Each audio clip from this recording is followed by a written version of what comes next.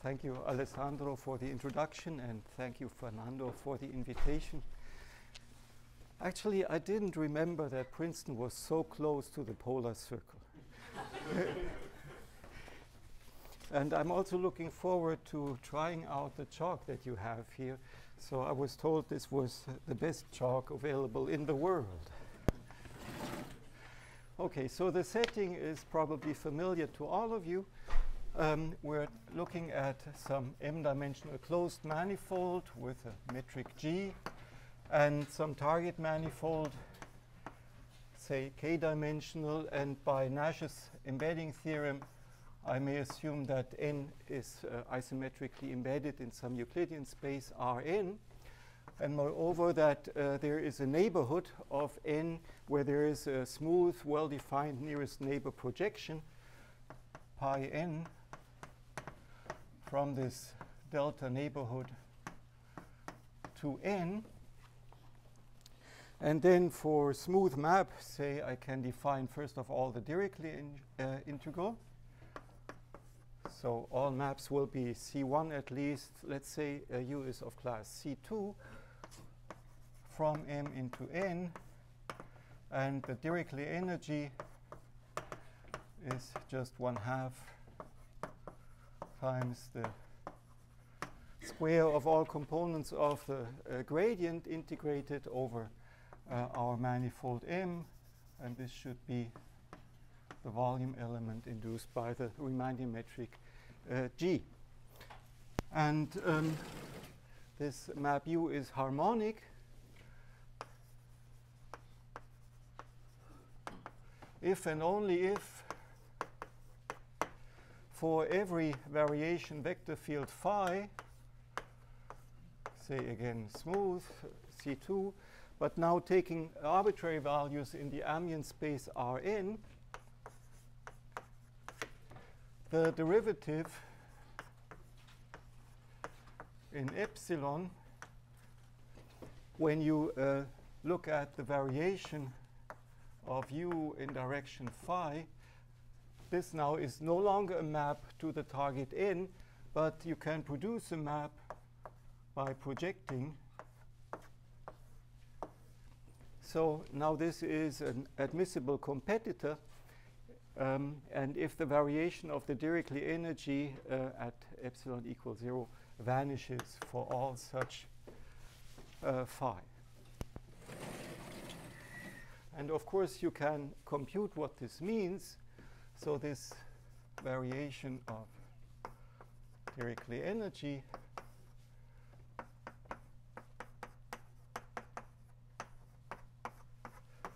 this is simply,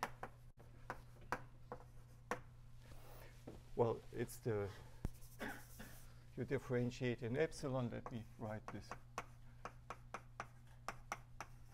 like this.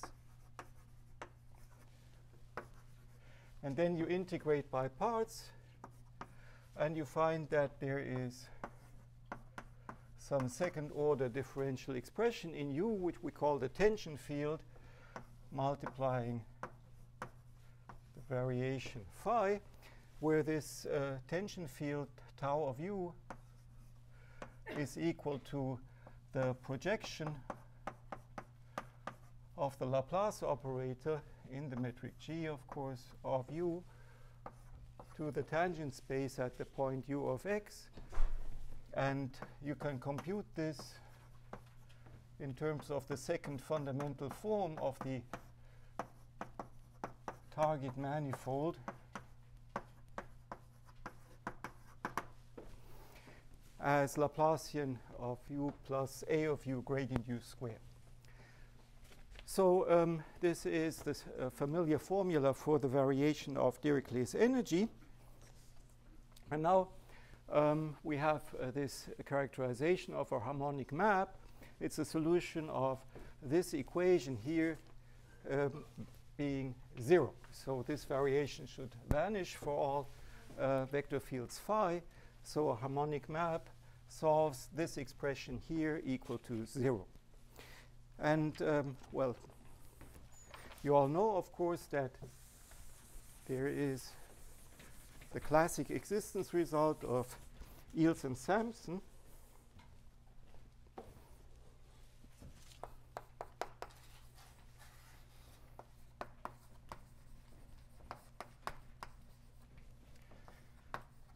From 1965 already. If the target manifold is non-positively curved, in the sense that the sectional curvature is non-positive, then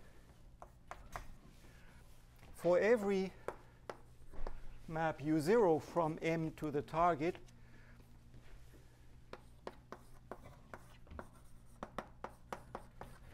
there exists a harmonic map homotopic to U0, call it U infinity, homotopic to U0.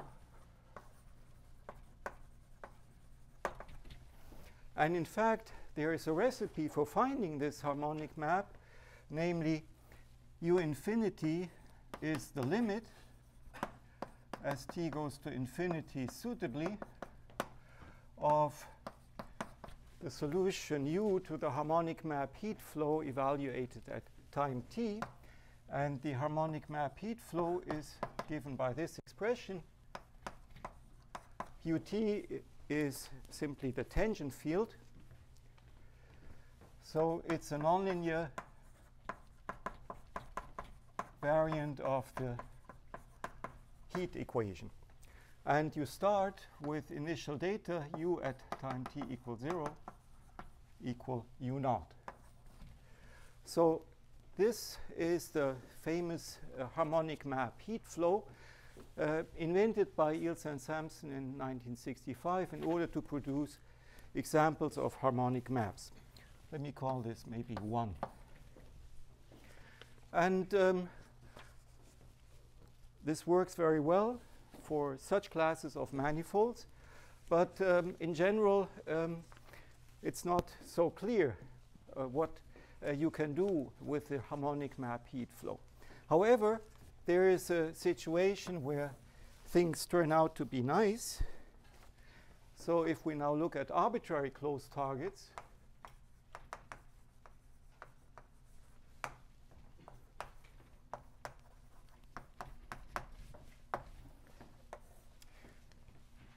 then we can distinguish the case where m is equal to 2. So we're looking at flows on surfaces, Riemann closed Riemann surfaces.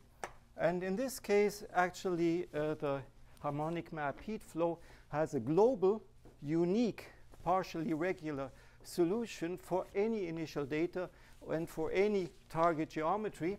So this is a result that I obtained in 1985.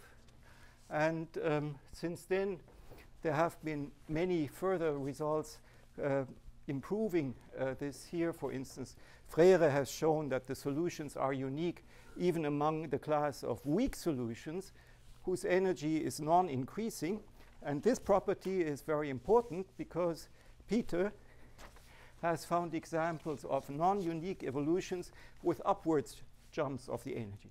So this is by now a well-developed theory, and we can kind of tick that off. Now for larger dimensions, m at least equal to 3, there's also something that can be said on the positive side. So there is a monotonicity formula and an epsilon regularity result,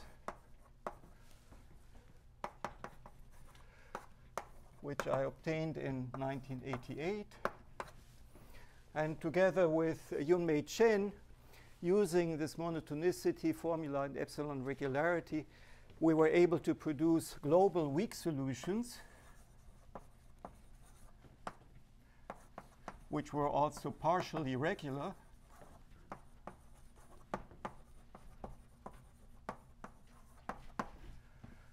So this was with Yunmei Chen in '89. But after this, well, more or less nice beginning, there have been many results trying to improve this existence result for weak solutions, but most of the important questions still remain open. For instance, one does not know whether these solutions are unique. If they have a singularity, can you define a unique extension of the solution after the first singular time? So that's a very important question that needs to be solved. Then can you refine the partial regularity results obtained? In fact, very recently, there was some work by Giger and others about quantitative stratification, so a very fine information about the singular set, but still, there are many open questions, and hardly any applications or existence results coming out.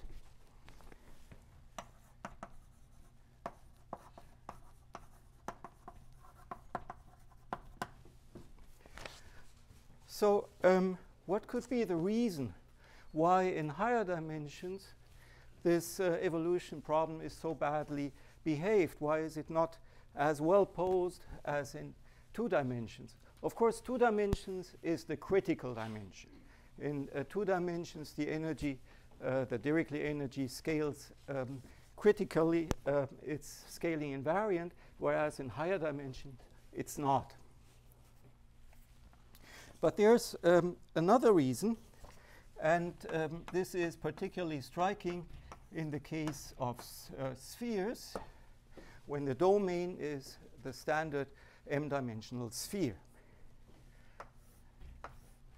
And in this case, you have the action of the Möbius group on the domain.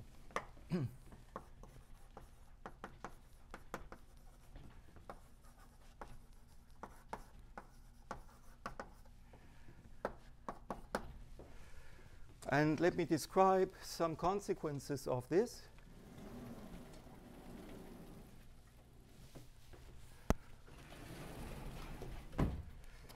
So, for instance, in their work already from the 1965, Eels and Sampson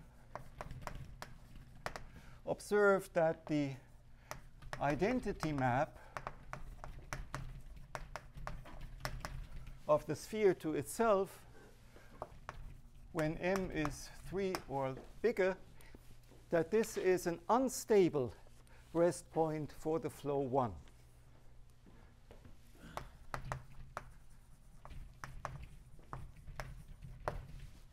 In fact, they noticed that the infimum of the Dirichlet energy in the class of maps homotopic to U0 was 0. So this is a special instance of a result that Brian White later proved in much greater generality. And using this fact, later Chen and Ding, around 1990, were able to show finite time blowup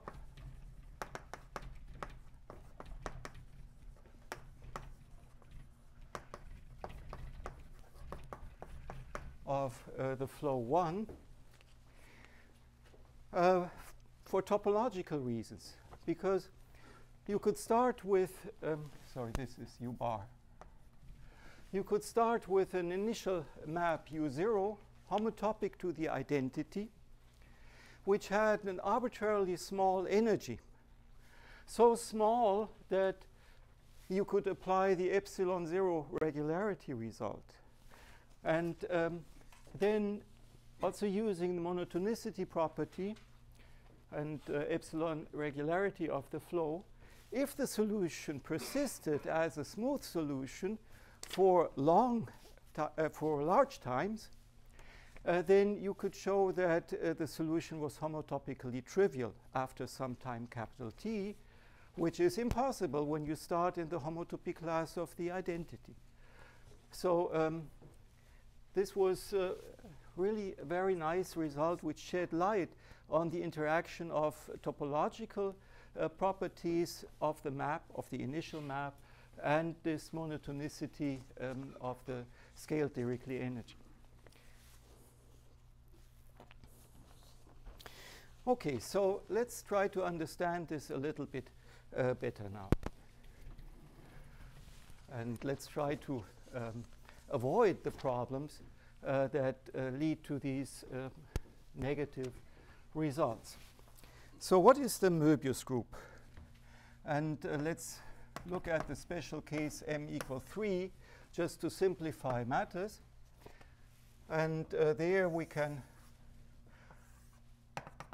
introduce the Möbius group as follows. So this is a picture of the 3-sphere.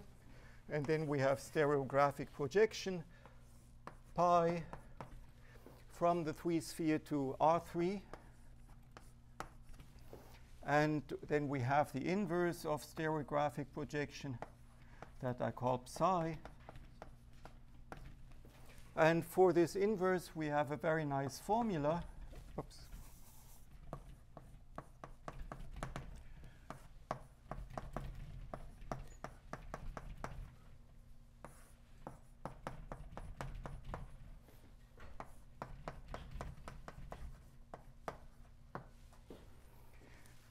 Okay, and this stereographic projection is smooth, is conformal also, because you see that when you pull back the spherical metric with psi, you get a multiple of the Euclidean metric.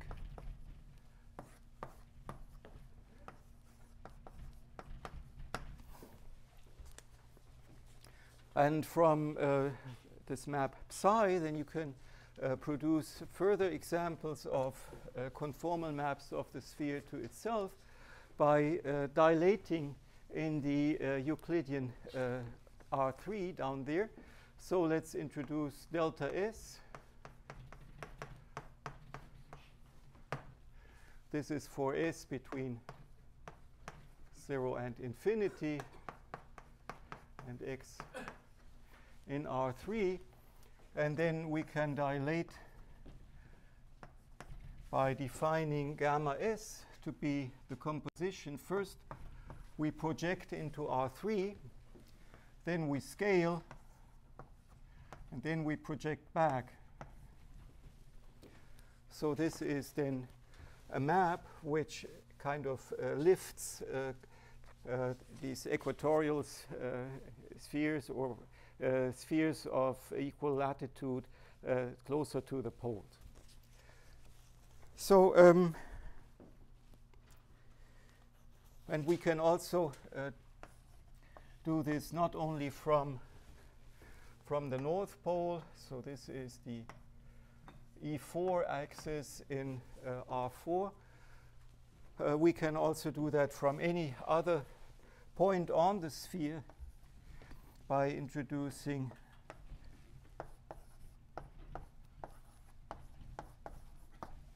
gamma AS, where R is a rotation which maps the point A to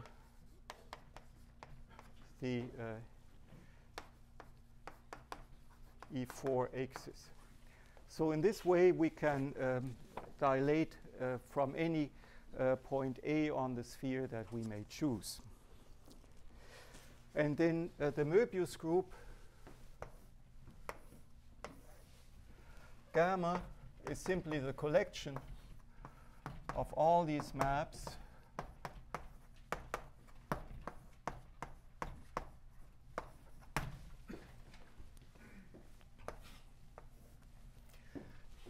This is the Möbius group in question. Now, how does this act on functions, and how does it act on the Dirichlet energy? So if we have a map U,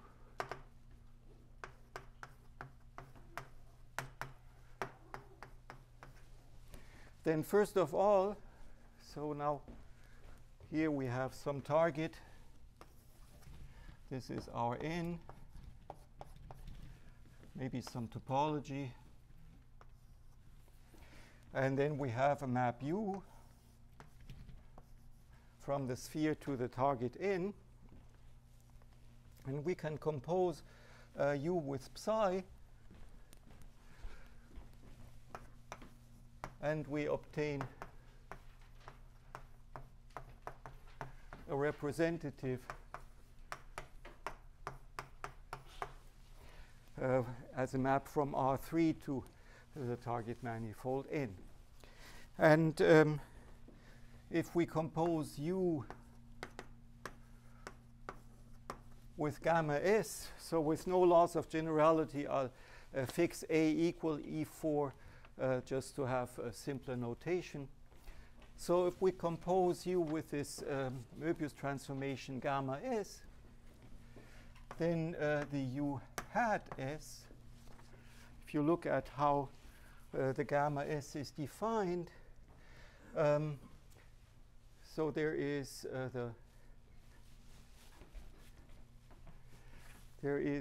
you should let the psi act from the right, and pi composed with psi is the identity.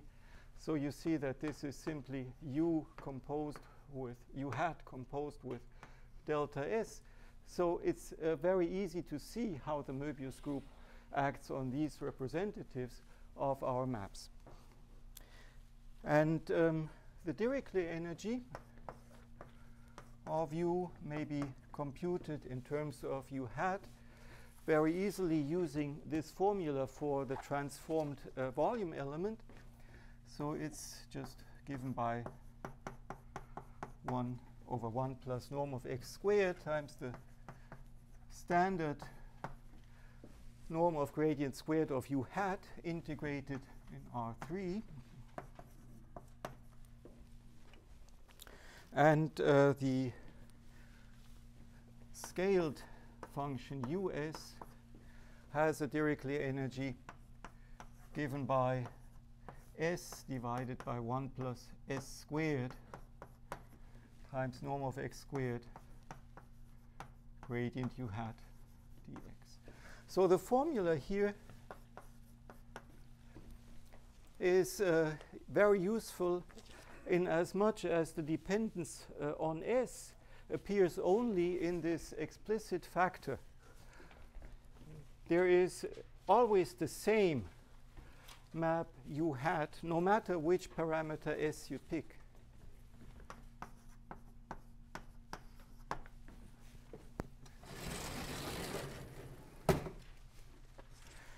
And then you just observe that when U is harmonic, then of course also the variation with respect to S induces a variation of this kind, which paired with the tension field of U will give 0. So we have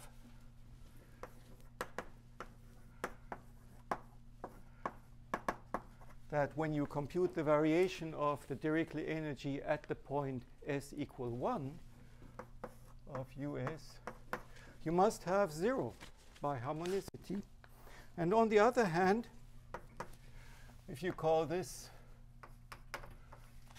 beta of S, also depends on X, of course, but here we're interested in the S dependence.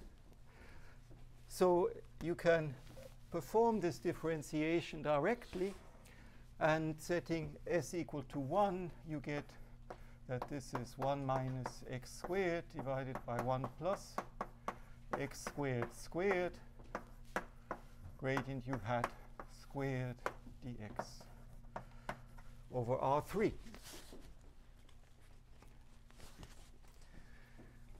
And on the other hand, as I said, we can also compute using the formula over there and identify this with the integral of the variation of U in S integrated against the tension field. And this variation of U in S is some directional derivative of U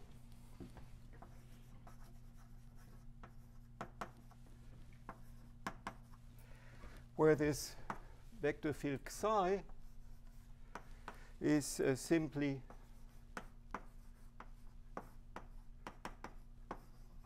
the variation of the map gamma s at s equal to 1. So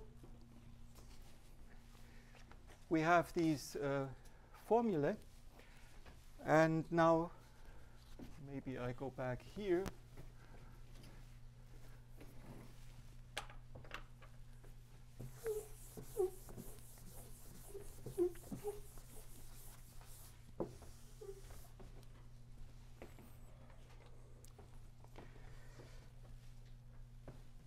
And now I'll make a slight jump, but you will soon see the connection between what I write on this board and what is written over there.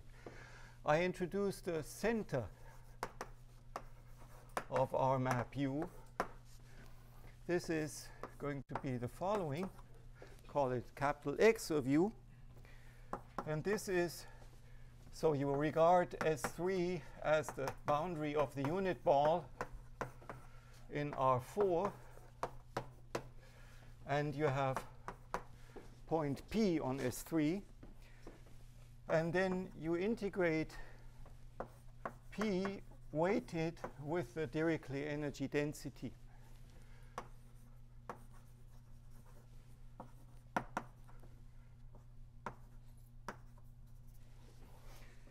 Now, as we did over here with the Dirichlet energy, we can also express this in terms of our chart using the map psi. So P, any point P is a psi of x. And the Dirichlet integral was given by this.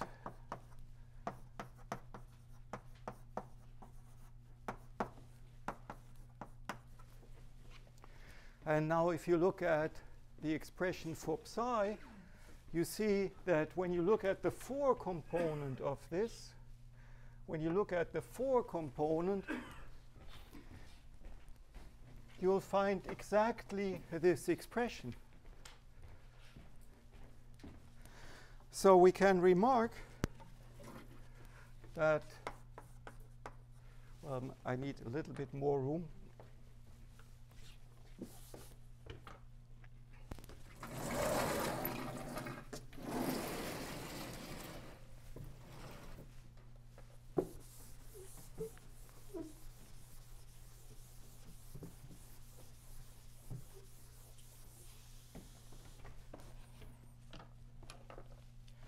So we can remark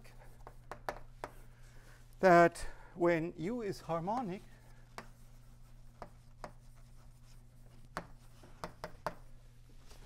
the 4 component of the center must be 0.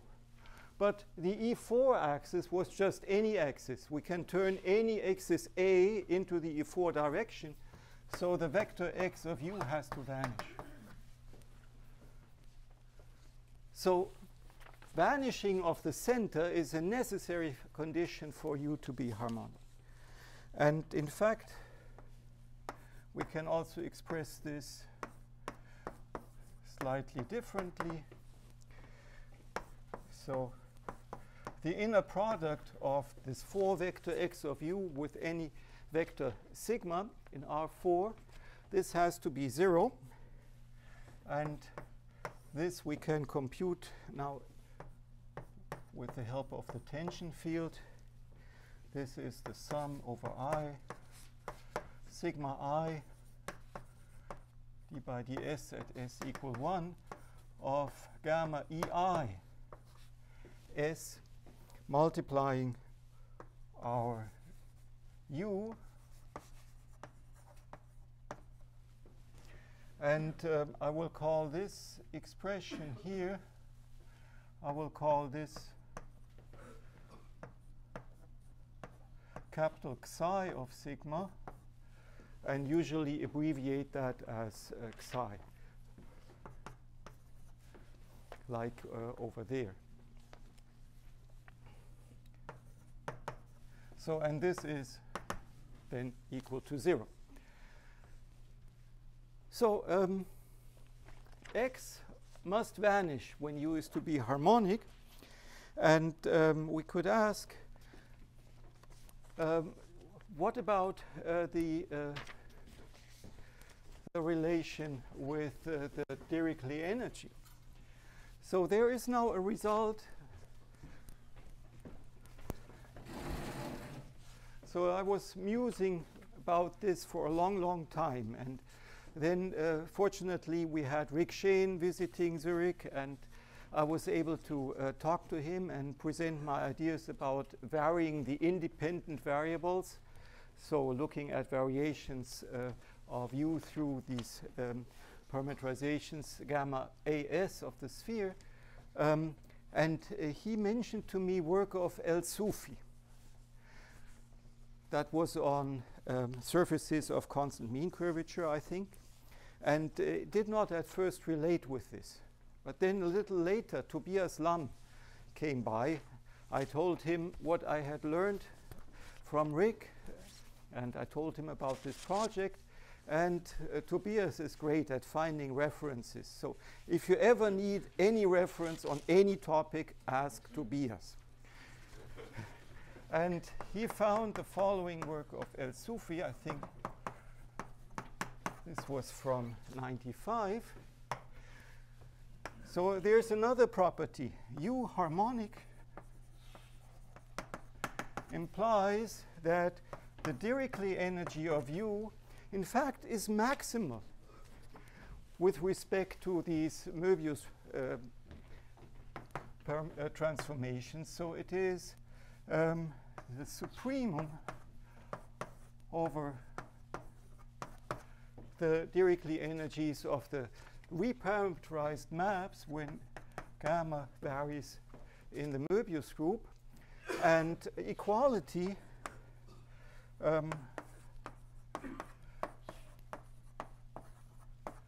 is achieved, at least if u is not identically constant.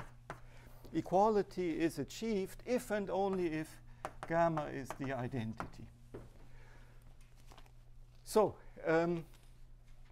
here's another characterization, and maybe these characterizations are related.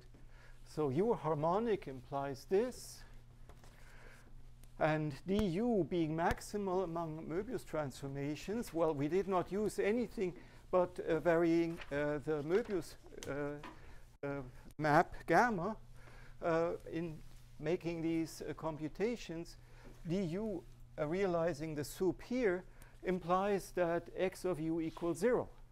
So can we go the other way around? Can we actually characterize du being maximal in this sense with vanishing of the center?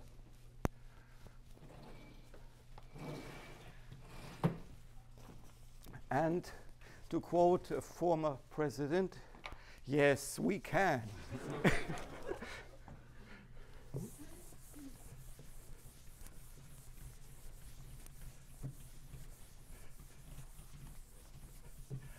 Yeah, those were the days.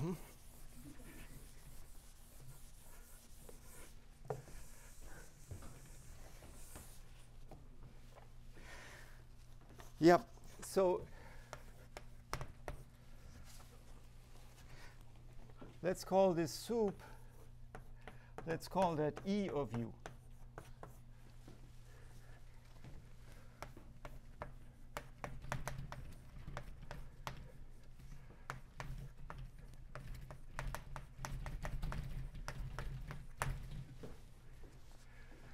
We've seen that this equality implies that the center must vanish.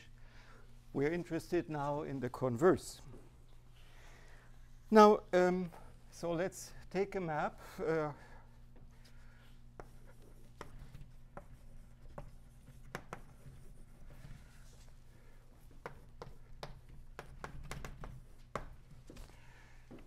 Satisfying x of u equals 0, and set Fs equal the Dirichlet energy of u composed with gamma s. And then, using the fact that x of u vanishes, So this implies, of course, that f prime of s at s equal 1 is 0, right? Using the fact that x of u vanishes, we can compute f prime of s at any s. This is a computation similar to the computation that El-Soufi had done, only that we do not drop all terms where the tension field appears. El-Soufi was interested in harmonic maps, so he just neglected all those terms with the tension field. But if you keep them and just use Young's inequality to estimate those terms, you'll find out that you have this estimate.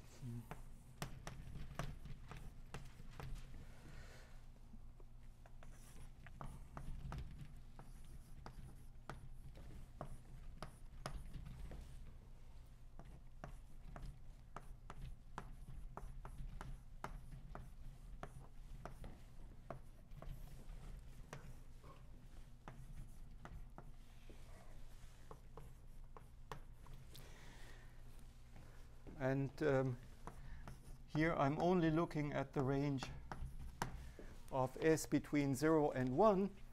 As an aside, maybe we can notice that we have this relation.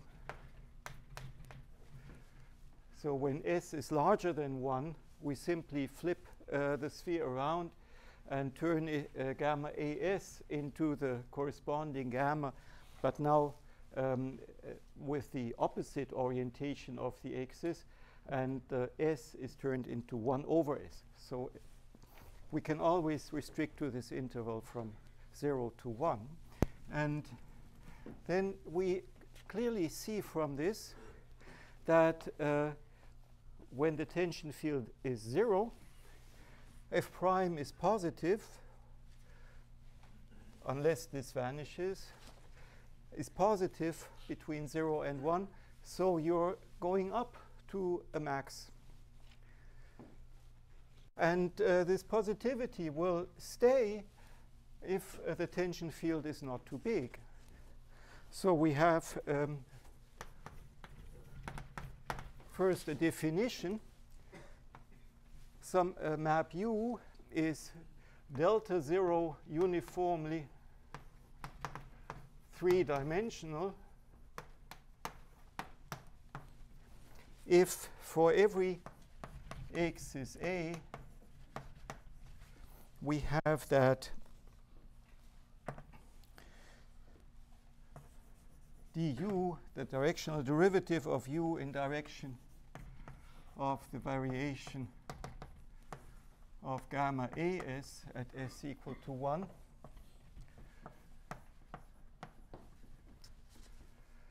which is equal to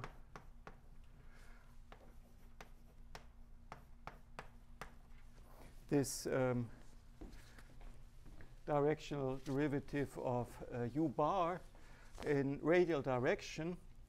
If this is and u bar is computed with respect to the axis a, so if for every choice of a this is at least delta 0 strictly bounded away from 0. And now from this formula we can say that if u is delta 0 uniformly three-dimensional with tangent field having an L2 norm strictly less than delta 0, then indeed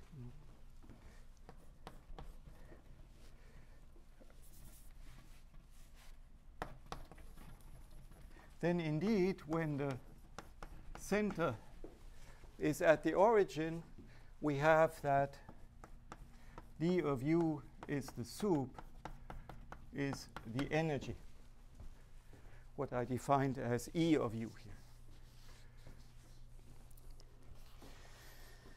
Okay, and this proposition now is the starting point for the definition of a normalized harmonic map flow. Namely, what do we want to do? We want to maintain the condition required by El-Soufi that we're always at the crest of the wave. The wave being the action of the Möbius group on our functions, and as a indicator, we can now use the center. If the center is at the origin, then we have hope of staying at the crest of the wave all the time.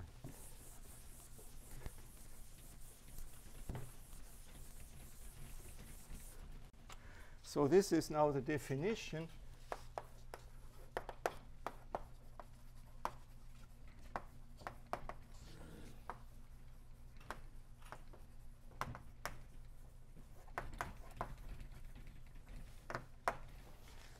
So given a smooth U0 with x of U0 equals 0, we want to find solution U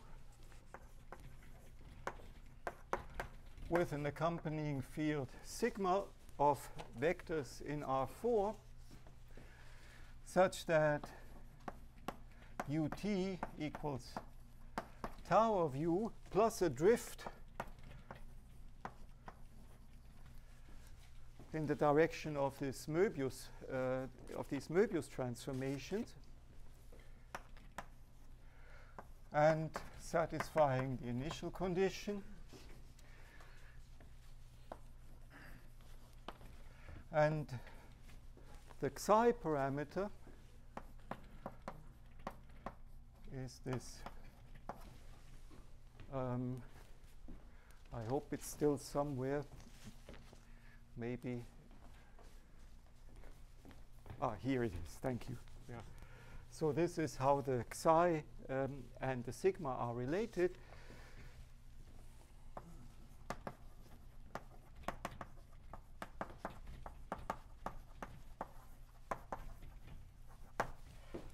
Where this psi is chosen such that the center does not move.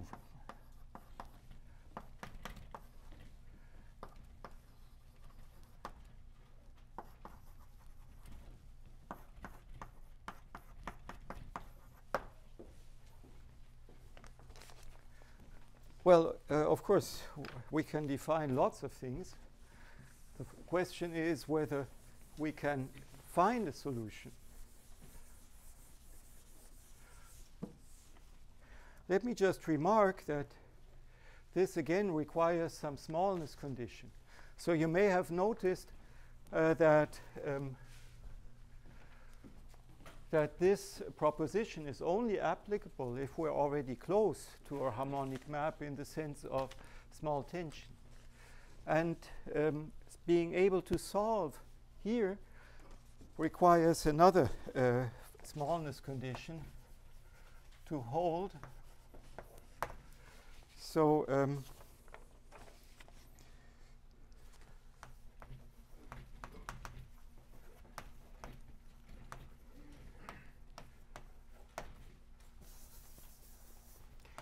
let me write down the equation here slightly differently. So this is a 4 vector.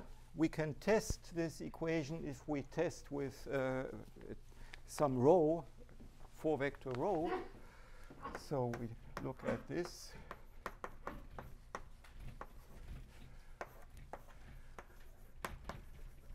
And we differentiate in time, and then for any test vector rho, this has to vanish. But now remember what x is, how it was defined. So this comes from the, first of all, the variation of the Dirichlet energy in direction of the psi field induced by rho, which I now call eta.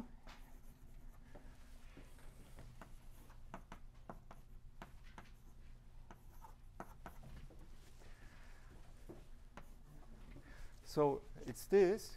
And when you now differentiate, you get two terms because the u appears twice. So you get the second variation.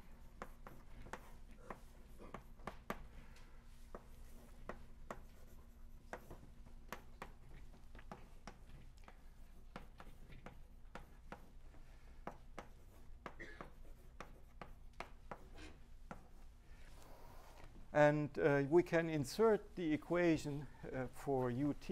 So now let's call this 2. So if we use 2, then this is equal to tau u plus psi dot du.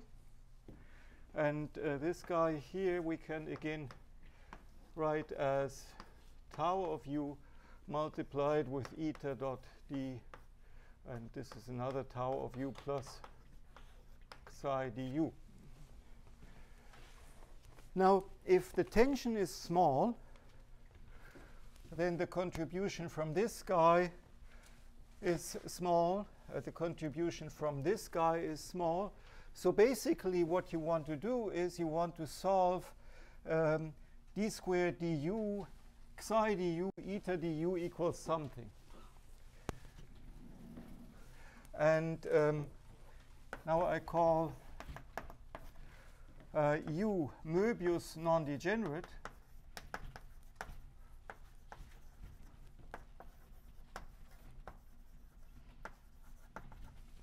If the map q of sigma and rho defined by d squared du psi dot du eta dot du, if this is non-degenerate.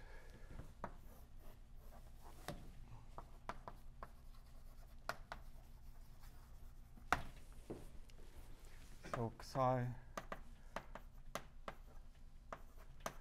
is this. And then one can show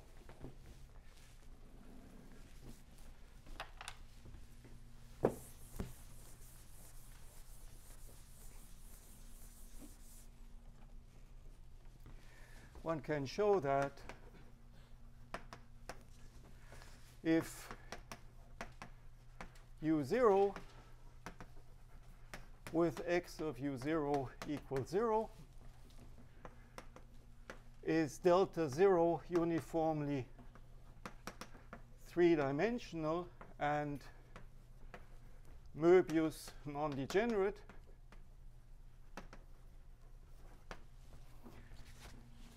with a tension field that is sufficiently small. So here we require this condition to have our characterization of being on the crest of the wave. And then with this Möbius non-degeneracy, in order to be able to solve this, we need another smallness condition. So there, in this case, there exists some positive time t and a unique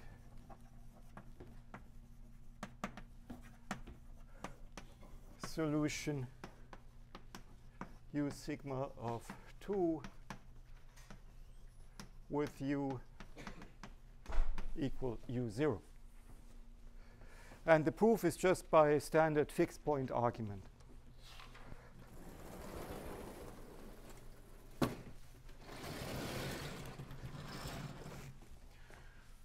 Now, this solution has most of the nice properties of the standard heat flow. For instance, it satisfies the energy identity.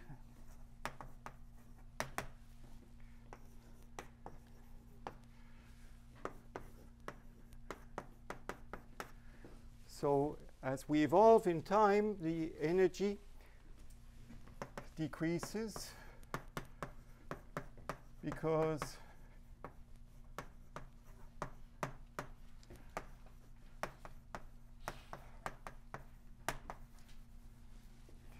when we insert the equation for ut, we have this is minus the tension squared, and then there is a term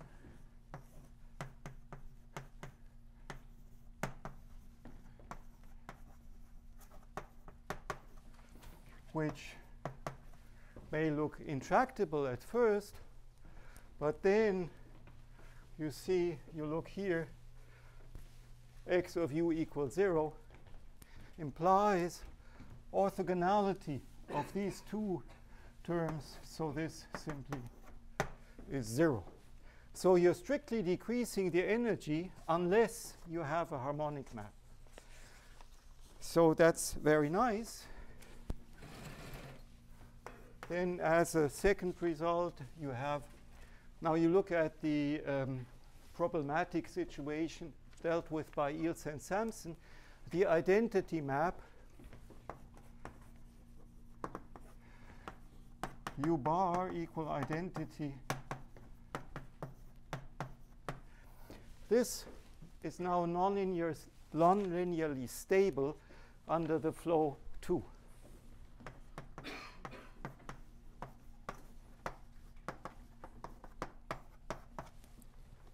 And in fact, this well-Poseness result continues to hold if you perturb the geometry.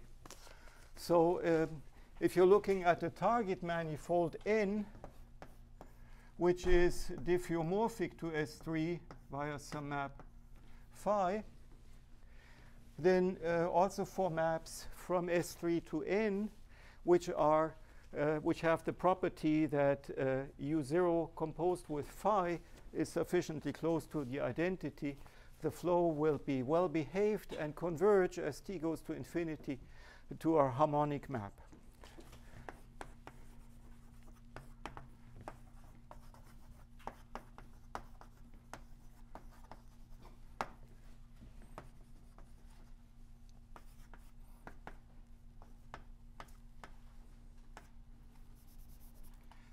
So just to write down some keywords.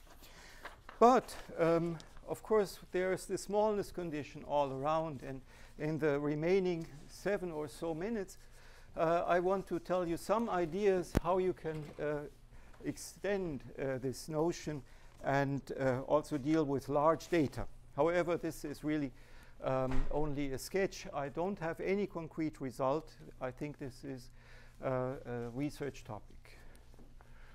So let me maybe start here.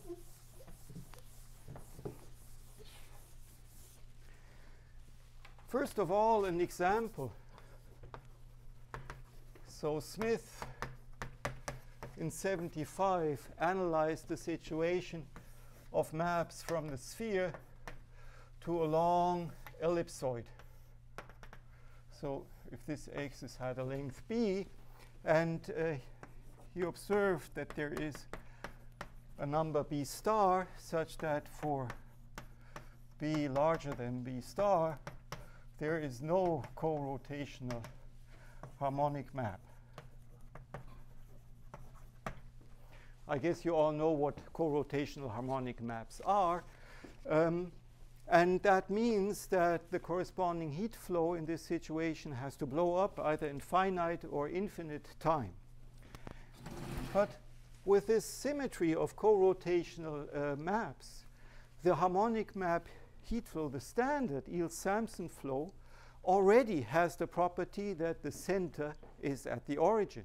So the harmonic map heat flow and the normalized flow are the same. So you get blow up for harmonic map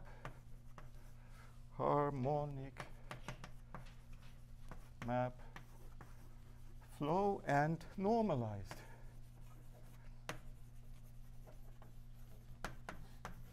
As well.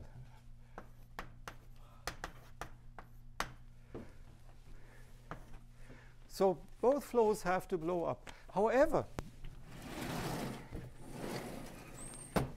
maybe you can use the normalized flow. Maybe you can use the normalized flow to analyze the singularity that develops. Maybe in this setting, if you look at the behavior of the energy under Möbius transformations, maybe the behavior looks like this. Here at s equal 1, you have a critical point of this height function. By symmetry, x of u has to vanish, so that corresponds to this. But maybe the maximum is somewhere else.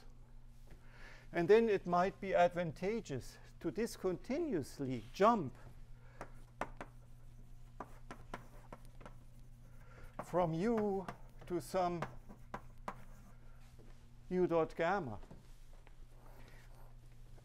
and then continue the evolution now of the normalized flow from that.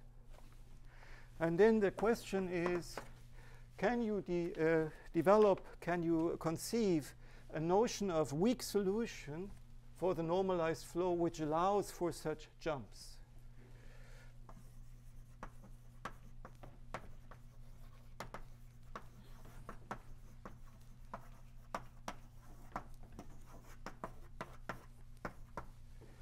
And then characterize the behavior of this weak solution, maybe also prove uniqueness and so on.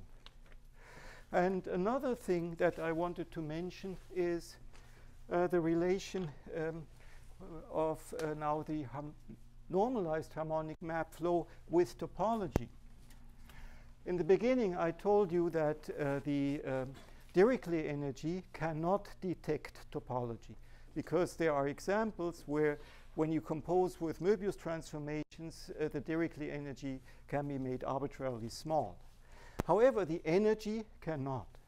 The energy detects topology. And just over here maybe. The reason is that the energy controls the Mori norm. So remember that dus started like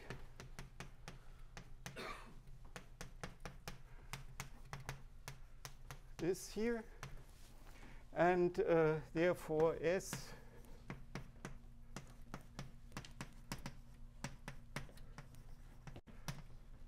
this can be bounded by the energy, and this is one of the terms that you need to control for the Mori norm. So we have control of the Mori norm of the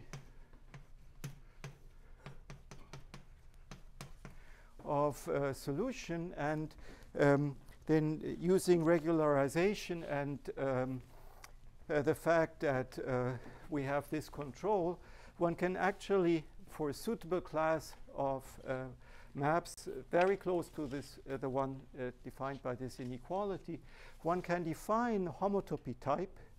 And then the next question is, does this weak solution preserve homotopy type? And then maybe lead to existence results. So there's a lot of work for you to do. Thank you very much.